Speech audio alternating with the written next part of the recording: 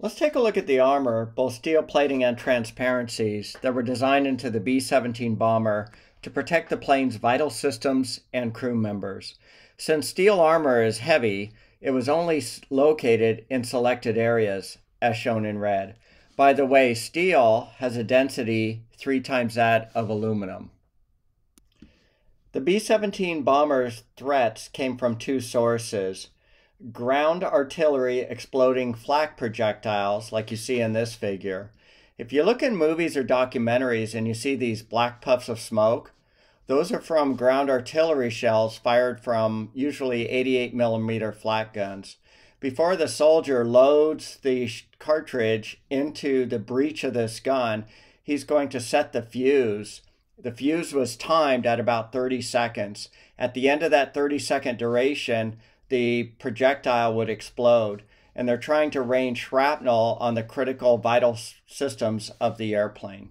Bomber threat came from fighter interceptor machine gun bullets and/or 20mm cannon high explosive mine splinters. The Germans deployed single-engine fighters like the Messerschmitt Me-109 and/or the Focke-Wulf F-190. When you take a look at the distribution of bombers that were destroyed in the European theater, what we find is that flak contributed 53% of all destroyed bombers, and fighters contributed 47% of all destroyed bombers. The plane's armor was fabricated from ballistic steel with gauges that varied from 1/8 of an inch all the way to 0.6 inches. The thicker 0.6-inch steel plates were designed to stop a standard .30 caliber bullet.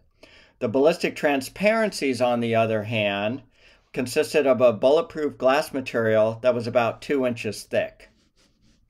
Let's start at the tail gunner's position. His job was to protect the bomber from fighter interceptor stern attacks.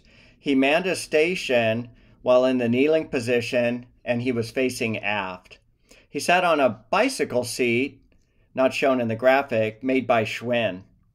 His crew station was protected by connected steel plates, as shown here.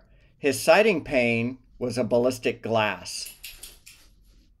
Base gunner stations, they were also protected by armor panels just below the waist windows. This graphic shows the right waist gun armor plates. Moving forward to the ball turret gunner station. His position, and let's look at this expanded view, his position was actually better protected, more so than any of the other 9 crew members. First, he was sitting on a 0.6-inch steel plate. Second, the turret hatch was constructed of a 1/4-inch thick steel plate. Third, his legs were located between the 50 caliber machine guns.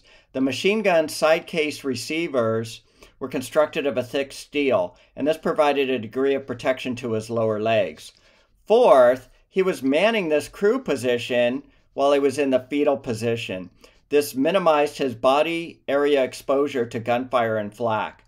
The ball turret's viewing ports were not ballistic, only plexiglass or a tempered glass. View looking inside the ball turret gunner station.